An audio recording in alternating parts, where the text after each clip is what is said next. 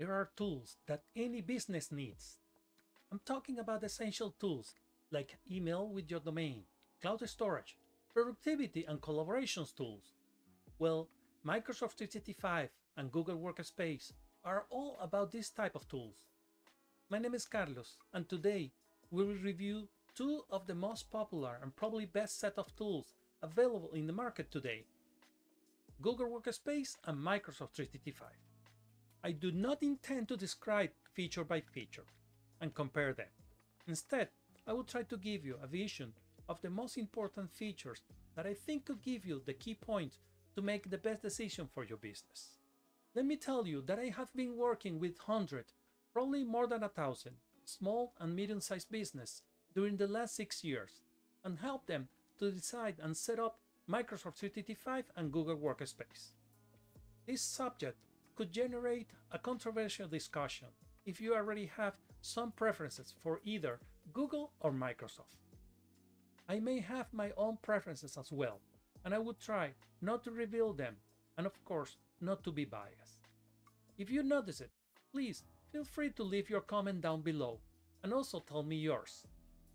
In my experience, both services are two of the best available in the market. With no doubts, you will find many businesses using one of the two services with successful stories all around the world. I think it is a good idea to start by understanding part of the history of Microsoft and Google and learning some of their differences. First, Microsoft began developing their products in the offline world.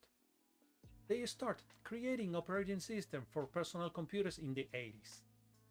Then, back in the 90s, Microsoft developed the first pieces of the Office suite, which only work offline. Users needed to install them in their computers. Users never need to be online to use the tools. Then, in 2013, Microsoft started moving the Office suite to the online world with the name Office 365. With it, they incorporated their cloud email service based on Exchange. Then Office was renamed to Microsoft 365 in 2020. On the other hand, Google was born in the online world in 1998. Google started with their search engine and quickly became synonymous with information. Then, in 2006, Google launched its first version of collaborations, productivity, and communications tools, originally called Google Apps for your domain. In 2016, Google renamed it G Suite. And then, in 2020, it was renamed again as Google Workspace. Microsoft 365 and Google Workspace have similar tools in terms of functionalities. Both provide the email service with your domain name as part of their core service.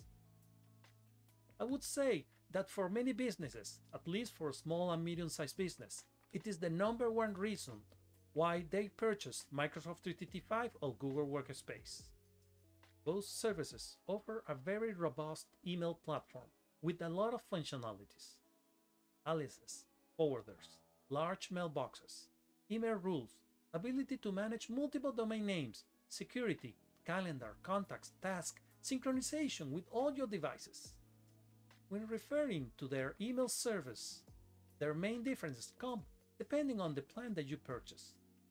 With their most affordable plan, for example, Microsoft offers 50 GB with the Microsoft 365 Basic, and Google offers 30 GB with the starter plan.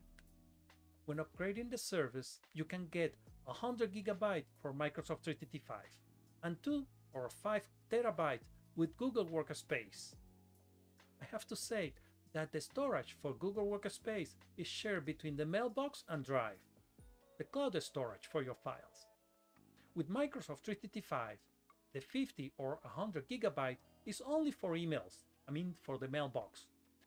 But you get apart 1 TB in OneDrive, which is the cloud storage for your files.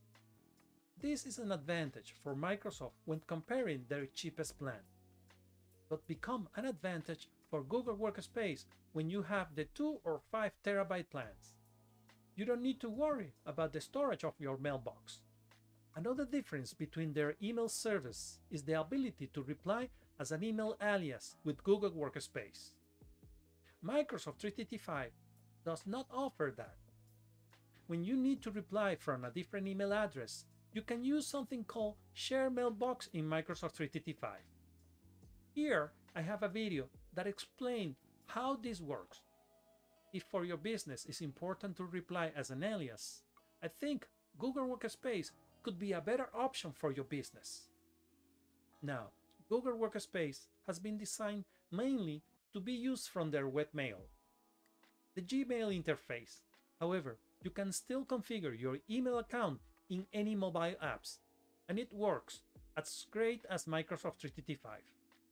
If you want to use your Google Workspace account with Outlook, for example, there is an app that you can download and it will allow you to work with it.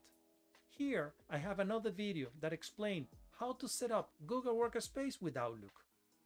The Microsoft 365 email service is originally designed to work with Outlook on your desktop. You can take full advantage of all Outlook functionalities when using the Microsoft 365 email service.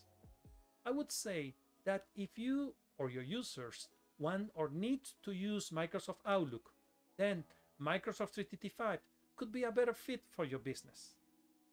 In regard to productivity tools, both Google Workspace and Microsoft 365 have their own set of productivity tools that can be used online. You can access them from any device. With Microsoft 365, you get Excel, Word, and PowerPoint online. With Google Workspace, you will get Sheets, Docs, and Slides. Then for email, you get Outlook Online for Microsoft and the Gmail interface for Google Workspace. If you purchase Microsoft 365 Standard, not the cheapest version, you can also download the desktop or offline version of the Office suite. They are much more powerful than the online version. If you need to use Microsoft Office Suite desktop version, then Microsoft 365 Standard could be the best option for your business. Now, both online versions, Google Workspace and Microsoft 365, offer similar capabilities. The big difference is when you need to use the offline version, the one that you can download and install on your desktop. Here we have a brief view of the different plans that you have for Google Workspace and Microsoft 365. You need to be aware that you will need to pay for a license for every user on your business. Now, Google Workspace and Microsoft 365 is much more than email and productivity tools. They have very important and useful communications and collaborations tools like chats, video calls, file sharing, versioning, security, administration. These are tools that you also need to consider when comparing Microsoft 365 and Google Workspace. In our next video, part 2, I will discuss some of the considerations that you need to keep in mind. I hope you have found value on this video. If you like it, please give it a thumbs up. If you have any comment or question, just leave it down below. And if you want to see more videos like this one, or want to find it easily in the future, please hit the subscribe button. Remember, it is free, and it helps me to continue creating content like this one. Thank you, and I hope to see you next time.